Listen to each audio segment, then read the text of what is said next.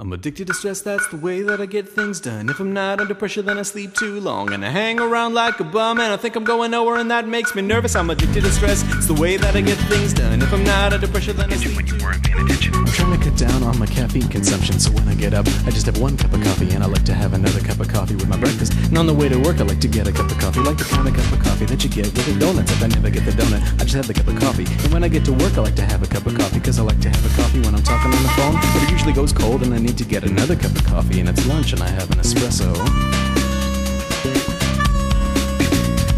And when I get back, it's not morning anymore, so I have a Diet Cola and another Diet Cola, and by then I'm feeling fine, and I'm feeling pretty sharp, and I'm feeling pretty wired, and I'm getting things done. But right about 2, I get this little tiny migraine, and it starts behind my eyes, and it moves to the back of my neck, and it moves to the bottom of my spine, but it doesn't get there till 5 or 6 o'clock, which is the end of the day, so I'm fine, so I'm fine, so I'm fine.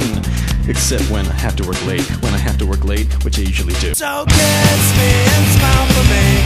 Tell me that you'll wait.